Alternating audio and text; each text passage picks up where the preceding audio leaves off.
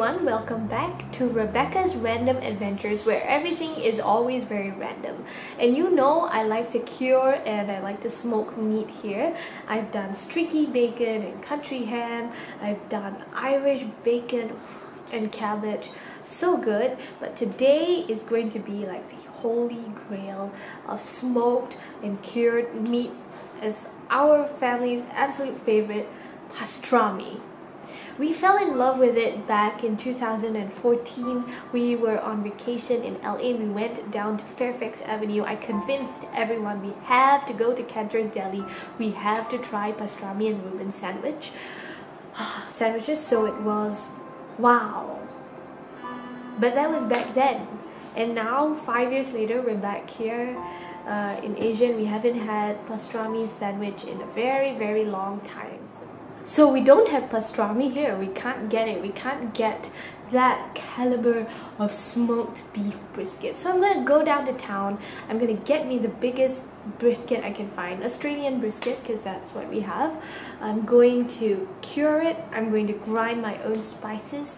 I'm going to smoke it, and I'm going to make a real old Jewish sourdough rye. I'm going to try to make some kind of Russian dressing, and I'm going to put it all together, and I'm going to make a sandwich.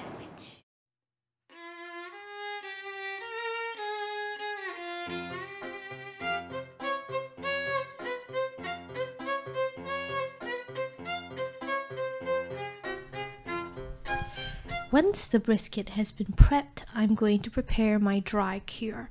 I do this a little bit differently from other people. I make a dry cure with the curing salt and all the curing spices, and then I rub it onto the meat and let it cure and turn it around frequently.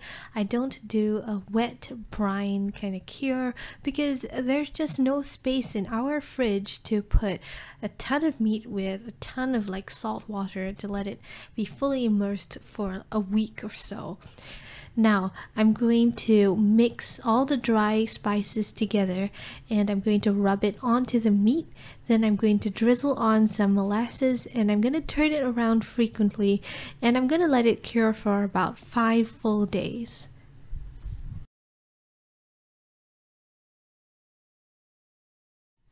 I'm not going to try and reinvent the wheel when it comes to the rye bread. I'm using a King Arthur flour recipe, which I will link below. It requires a couple of components, including a sourdough starter with rye flour and an old bread soaker.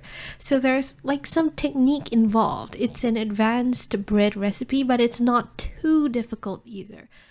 So here's the sourdough starter, and I'm adding rye flour and water and letting it sit overnight.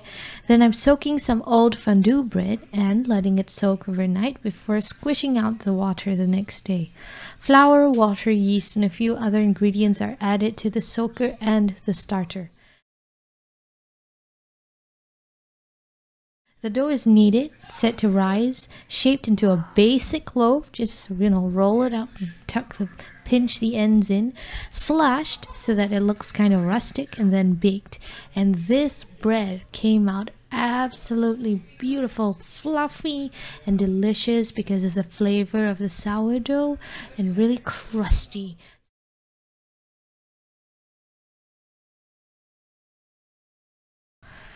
On the day of the smoking, I blended coriander seeds and black pepper to form like a kind of herb crust, and it's very traditional to place these and spread it on top of the pastrami as it smokes.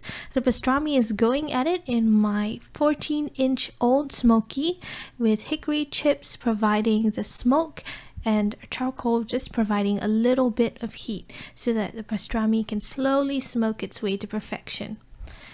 To make Russian dressing, I added an egg, olive oil, and herbs to an immersion blender jug, and I used the immersion blender to instantly turn it into a kind of mayonnaise, and to give it a kick I added horseradish in the form of wasabi.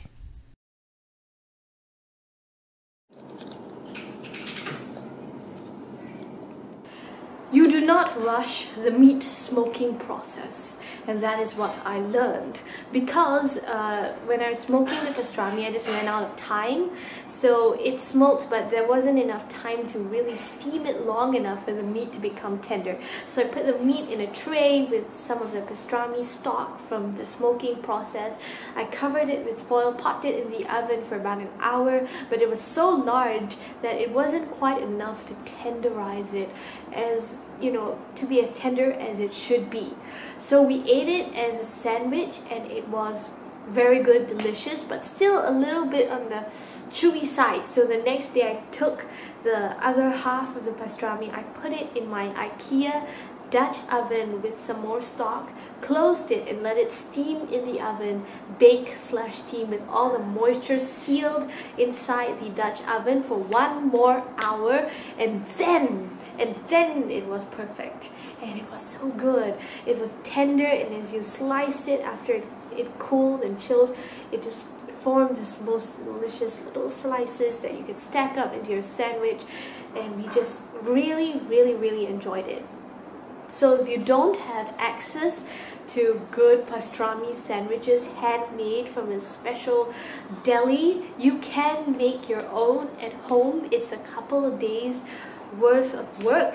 It cannot be rushed. I don't believe there are many shortcuts you can take with this process, but it is so worth it. I'm going to make it again.